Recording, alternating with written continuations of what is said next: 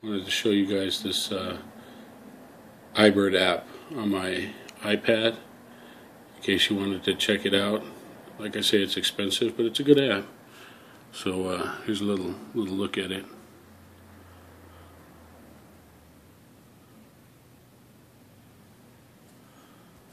So you just go ahead and let's do a search. Whoops, hit the wrong button. Let's do a search. American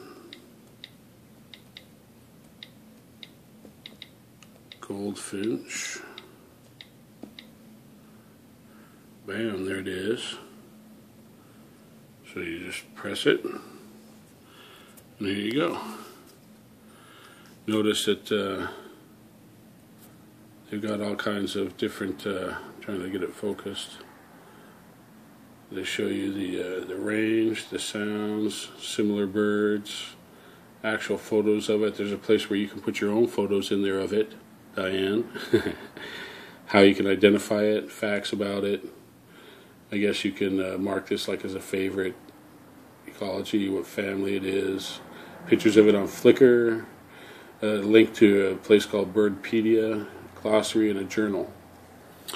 So you can go through and I think you can scroll. You know, it has different information about each bird, and it will show you actual real pictures of it.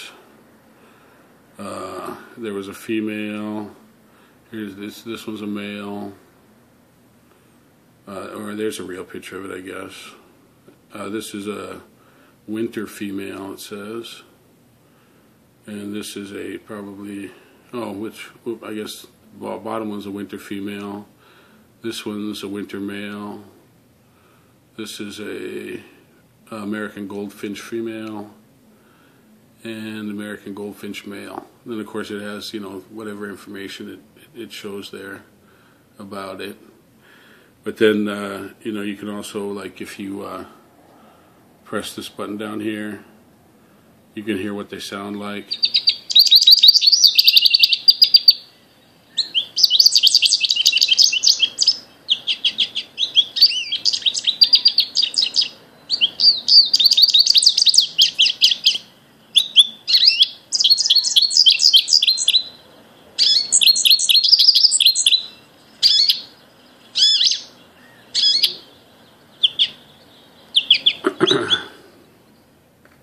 And then, you know, there's it has similar sounding birds here. This is a Lawrence's goldfinch.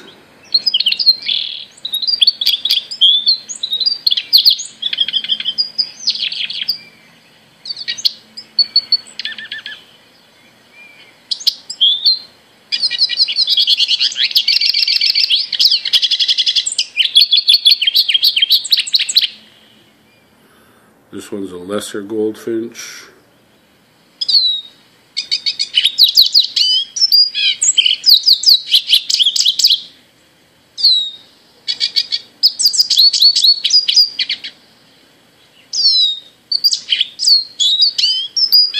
And here's a pine siskin.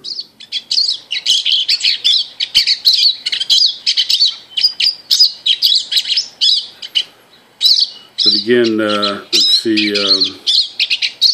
here's if you click on this here, it goes to the actual photographs. Let's see if I'm in focus. This is male 1 in summer, male 4 in summer, American goldfinch female in winter, American goldfinch male 2 in summer, male 3 in summer, American goldfinch female 1 in summer, female 2 in summer. Let's see how to identify them. Here it comes up with some information about the body, about the head, the flight patterns. Then it has like general information here, and breeding and nesting, foraging and feeding, vocalization, similar species, breeding location, breeding type, egg color, egg incubator, nest material, migration. What else? Facts. If you click on facts, come up with some facts about them. The ecology. Here's about the ecology, the family. Talks about the different habitats and habits, migration, conservation, interesting facts. And then I guess here's a link to Flickr. It'll take you over to Flickr, the Flickr site, probably for more photos. And here's what comes up with that, but I'm going to go back to iBird.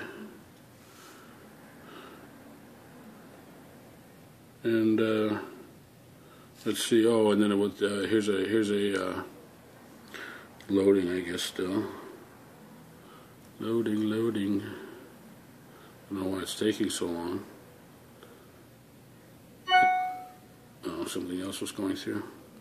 Let's go to Birdopedia and see what it says. It's another website, I guess. It's about the American goldfinch.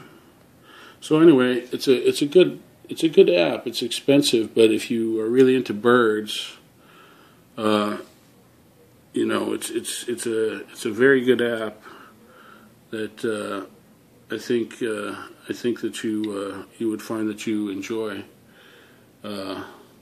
Like I say, especially if you're into birds.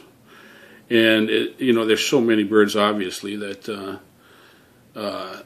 you know, this particular one is the Western edition, you know, so it goes to mainly birds that are found in the West. So all these different kinds of birds that are found in the West. So, and you can do, you know, you can browse, or you can have a search, favorites, photo center, help, you know, slideshow settings, all these different kinds of things. So anyway, I just wanted to show that to you. So check it out if you get a chance.